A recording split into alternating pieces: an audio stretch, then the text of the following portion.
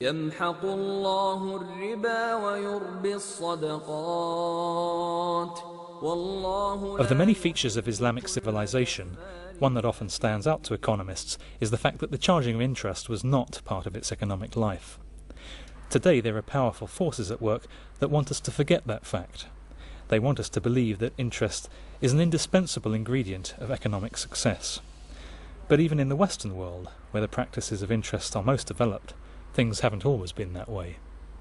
One of the most famous acts of Jesus' ministry was to kick the usurers out of the temple. 1500 years later, usury was still prohibited throughout most of Christendom. A succession of church gatherings confirmed the prohibition, among them the Council of Nicaea in 325 and the Lateran Council of 1179. Those who practiced usury were seen as parasites, earning an unnatural living at the expense of society around them. Today, everything has changed. Usury is no longer a criminal offence in England, no longer something to feel ashamed of. It's practised everywhere, openly and unashamedly, and far from being sent to prison, those who do it best win prestigious awards. In around the year 1220 after Christ, a researcher in Rome named Hispanus argued that it was in fact permissible to charge for making a loan. But Hispanus said it wasn't permissible to charge from the outset of the loan. You could only charge if the borrower was late in repaying. The period in between the date on which the loan should have been repaid and the date when it was repaid, Hispanus termed inter esse, that which in between is. By the time of King Henry VIII, inter esse, or interest as it was by then known, had been made legal up to the rate of 10%. Anything above 10% was seen as nasty, evil usury. Anything below was not usury and was therefore permitted, which explains why today people talk of usurious rates of interest. Before the innovations, no such distinction existed. But even while King Henry was busy permitting interest, others were devising new ways of circumventing the church prohibition on usury. One of these ways was the triple contract, the contractum trinius, a combination of three contracts that the church viewed as permissible, but which, when put together, formed a loan at interest. In step one, the lender invests £100 with the borrower under a profit-sharing agreement. In step two, the lender insures himself against a loss on his investment by paying an insurance premium of £2 to the borrower. That way he knows he'll always get back his original investment of £100, even if the borrower makes a loss in his business. And in step three, the lender sells his right to any profit on the investment back to the borrower for a price of £7. Taken together, the three contracts produce an interest payment of £5 on a loan of £100. In the late 17th and early 18th centuries, a new breed of thinkers, the economists, arose. One such thinker, Nassau Senior, promoted the idea that interest was justified because the lender of money gave up the use of that money. He gave up the pleasure he could have had by spending it instead of lending it. But there was a problem with this theory.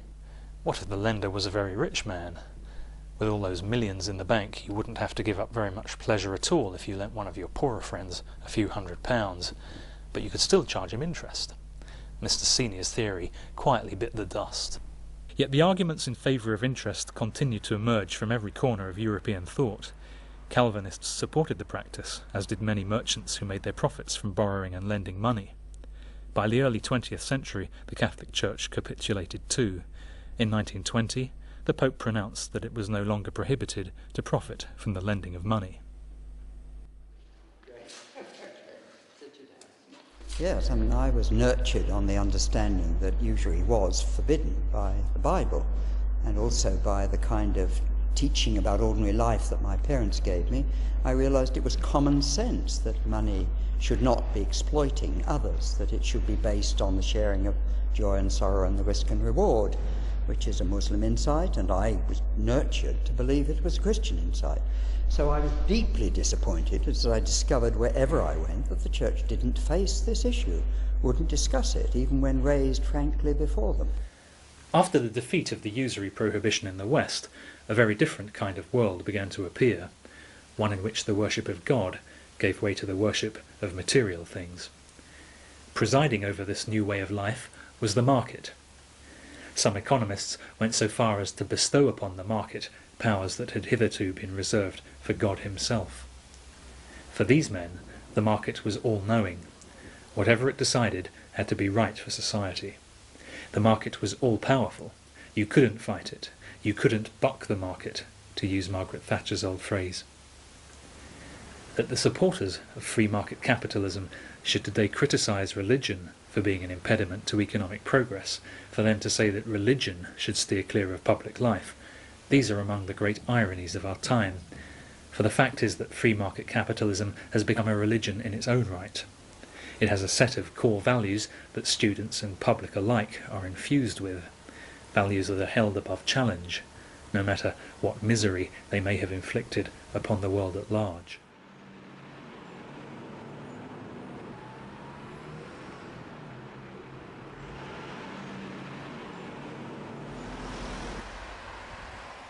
A 1,000 years ago, money in England was made from silver.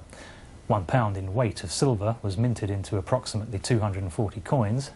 Each coin was called a penny, and naturally enough, 240 pennies were given the name £1. But the kings of England couldn't resist playing with the monetary system. From time to time they'd force the people to hand in their silver pennies in exchange for new ones. The old ones would be melted down with a cheaper metal, copper was a common choice, and new coins would be minted from that mixture. Each new coin looked more or less the same as before, but coin for coin contained less silver. The king, meanwhile, could take the surplus silver obtained from the recoinage process and build himself a new palace, or fight a war somewhere. English merchants often suspected that something was wrong, and in many cases decided to put up their prices following a recoinage. What they were selling their goods for was a weight of silver, so if each new coin contained less silver than before, then they'd rightly ask for more coins in payment. By the year 1666 in England, the kings had debased the coinage so much that 240 pennies no longer contained anywhere near £1 in weight of silver. £1 had become the name of the unit of currency, a token of value, no longer a description of its weight in silver. When the first bankers arrived on the scene in the middle of the 17th century, they took the principle of token money to its logical extreme. They produced a piece of paper worth nothing at all and gave it a monetary value. That piece of paper was to make them rich beyond their wildest dreams. The early bankers were often goldsmiths who had safe vaults where they could keep their precious metals and jewellery. Merchants who wanted to keep their gold and silver safe would sometimes come to the goldsmith and ask him to store their money in his vault. The goldsmith would give the merchant a receipt for the coins deposited. Often the receipt would be made payable to the bearer. In other words, the one bearing the receipt back to the goldsmith could reclaim the coins. It didn't have to be the original depositor.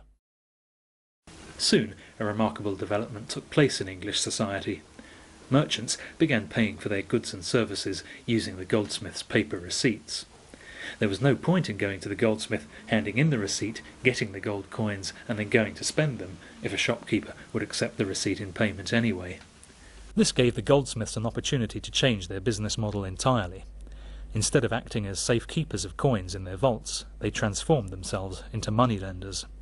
And when people came to the bank to borrow, what the goldsmith lent them was not gold or silver coinage, but paper receipts, which they printed at no cost in the back of their shops. The goldsmith had acquired the power to create money out of nothing. The more paper money the banker printed, the more he could lend, and the more he lent, the more interest he could earn. It was therefore natural for banks to create and lend as much money as possible. But as they did so, prices throughout the economy began to rise. And if people came to the bank asking for redemption of their paper receipts in gold coins, the bankers knew that they didn't have enough to make good on their promises.